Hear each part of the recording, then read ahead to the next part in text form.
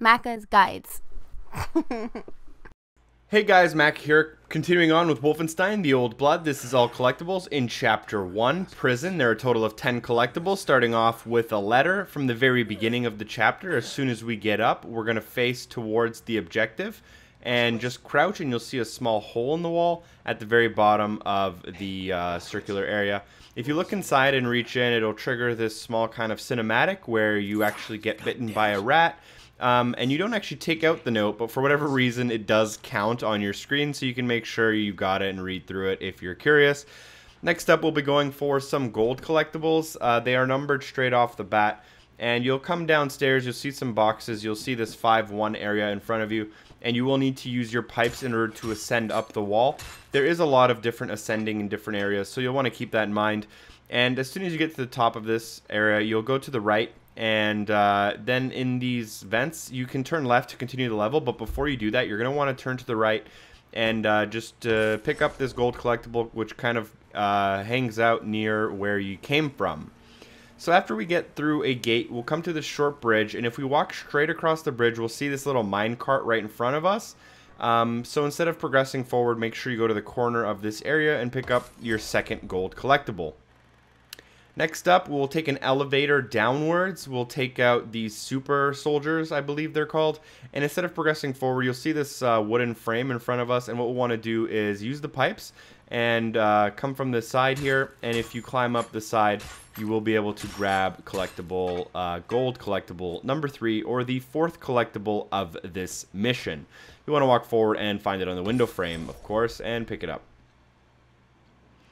Now the next gold collectible, you'll drop down into the sewers, and there's actually 3 different entrances into the sewers, so you want to keep that in mind, but we're underneath the area where you first encounter the dogs, and you'll see that I'm staring at A and B right there, and if you drop down A and B, you'll want to go to the C and D side, and at the very back from kind of where you entered, you'll find this gold collectible. Now I'm going to show you the map just so you can kind of reference that. I'm the little green arrow, of course.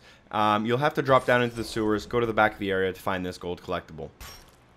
Moving on a little bit later, we'll come up this wall. It's a mandatory part of the mission, sorry. And you'll see there's some dogs in front of me, which I've already taken out. Now I'm in cell blocks E and F, I believe. So we'll come forward. This is kind of the second time you come to an open area with dogs in it. If we go straight across from where we came out of, you'll see that there's the E bank of cells. And once we get into the E bank of cells, go to the left and you'll find this gold collectible in order to unlock the next achievement. Or the next collectible, rather. No achievement or trophy unlocked yet. So the next one is the Nightmare level. It's the 7th collectible of the chapter. You'll come to this circular area, then you'll go into cell C4. You'll open up this hatch and fall down the hatch.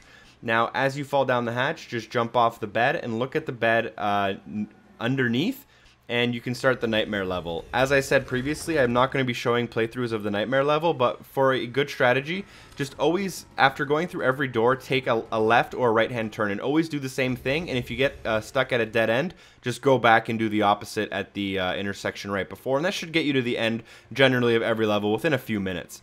After every Nightmare level, you will unlock a single achievement or trophy. Next up, we're going to have gold collectible number 6. This is the 8th collectible of the mission. As we run away from the big metal dog, we'll climb up this grate, and we will fall down into this vent. Now, to continue forward, we would walk forward, but before we do that, make sure you turn around as you land. Go into the cell, and you'll find your gold collectible right there on the ground in the cell. A little bit later on, we'll come into this big open area near the end of the mission. Not that that's a relevant point, but there's 2 commanders in this area. I've taken out everyone and all of the reinforcements and whatnot. You'll come up these stairs with these big circular turbines, and we'll cross a bridge here in the back. You do have to cross this bridge. You'll see a red light here. As we approach, you'll have to turn to the right-hand side, and you'll notice there's some boxes here. I'll show you where I am on the map. I'm the green arrow again, and we will have to destroy these boxes in order to find this kind of entrance behind them, and as we enter them, we will be able to find our gold collectible number 7 on the ground inside this vent. This is the only way to find it, and it is a little bit hidden behind some boxes. Moving on to the final gold collectible of this level, moving directly from the last collectible, we're going to be walking towards our objective. which is on the opposite bridge of where we kind of crossed before.